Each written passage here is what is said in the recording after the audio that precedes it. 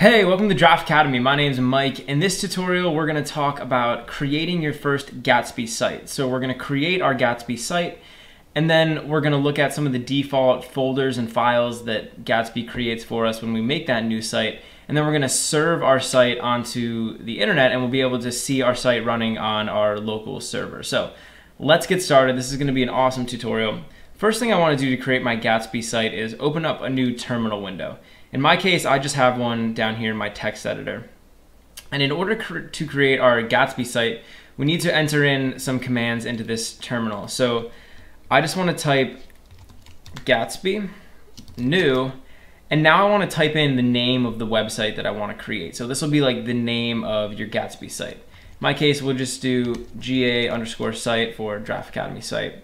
And now what we want to do is enter in the address of a project template that we can use. So Gatsby actually has a sort of like a hello world introductory project set up on GitHub, and all we have to do to access that is just type in this URL. So it's github.com/gatsbyjs/Gatsby starter hello world.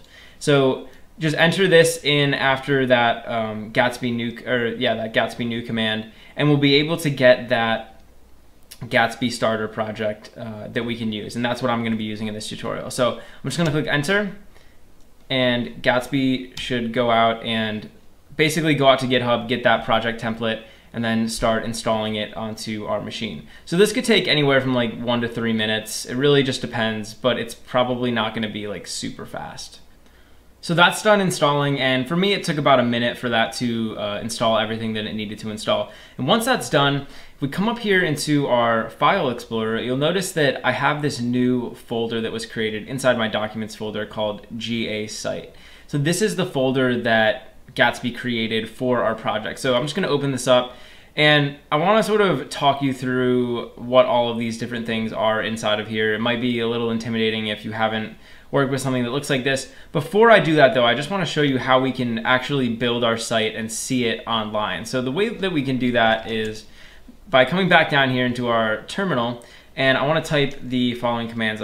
Well, first off, I just want to change directory into that new site, and then I want to type npm run develop. And what this is going to do is it's going to start up a Gatsby development server on our local host so that we can test our website out and sort of use it to develop. So this is like mostly what you're going to be using when you're testing your site.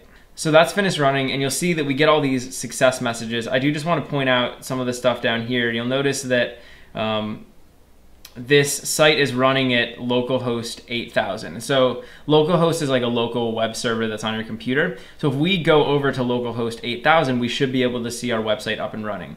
And I just have this open here in my web browser. So I'm just going to refresh, and you'll see localhost 8000 is now hosting our site. It's a really simple site. It just says hello world. So this isn't like anything crazy, but this is actually our site running, and so any changes that we make to our site will show up here on this development server as long as that server is running. So back over in the text editor, again, I just want to talk you guys through sort of the default files that you'll see. Now, there are a couple things in here related to Node.js, and one of those things is this node modules folder. And you'll notice if you click down in this folder, there's like a bunch of other folders inside of here. This is just something that's used for Node.js. You're really not going to have to worry about this too much. Now, you're going to need it, so you don't want to delete it. But you know, as far as like having to modify anything in there, you probably most likely won't have to. Next, we have this public folder. And you'll notice that there's really not too much stuff here in this public folder. And this public folder is basically the folder that represents like your finished static website.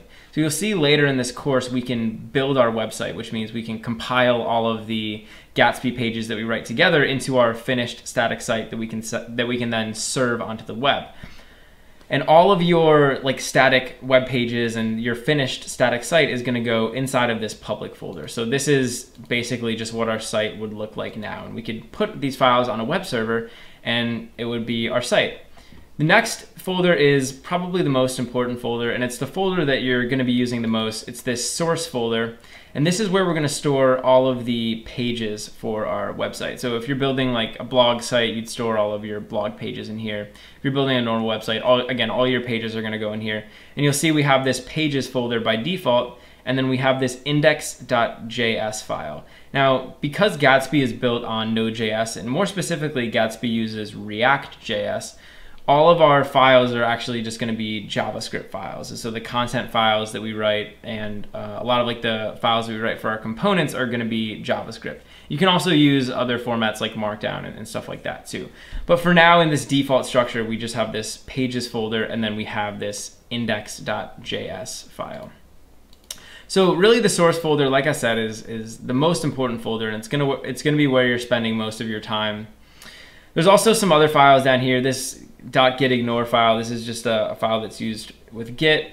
And then we have these package.json files. And this is another file that's used with Node.js. And there will be a couple instances where we're going to have to modify this. But for the most part, the package.json file basically just manages all the dependencies and all sort of like the overall settings of your Node.js app, which is what we have right here. So package.json file is important, but for like the normal use cases, you probably won't have to touch it that much. So like I said, for the most part, this source folder is going to be really important. So that's a basic overview of the folder structure in Gatsby, and we also got our site up and running on that local host. So now you're ready to go out and start adding content to your site and really start digging deep into Gatsby. Hey, thanks for watching. If you enjoyed the video, please leave a like and subscribe to Draft Academy to be the first to know when we release new content. Also, we're always looking to improve, so if you have any constructive criticism or questions or anything, leave a comment below. Finally, if you're enjoying Draft Academy and you want to help us grow, head over to draftacademy.com/contribute and invest in our future.